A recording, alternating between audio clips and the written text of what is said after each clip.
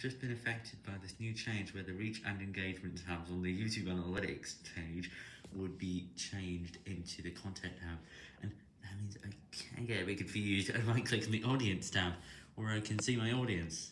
Well, that does mean it's a bit simpler, where every single thing about reach or engagement would be all in one tab.